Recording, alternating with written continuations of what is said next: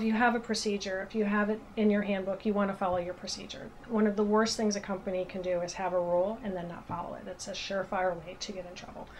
But it's important to have a section on that so that you do have a process in place and people do know what to expect.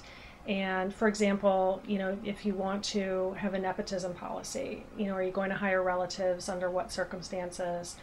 Can relatives report to each other, that kind of thing. And it's important to make statements about that so that when it happens, and it in particular happens with startups and smaller companies, you know how you're going to handle it and have a way to handle it for everybody, and don't deviate from that, so that it's fair, it's defensible, and people will abide by it because it makes sense.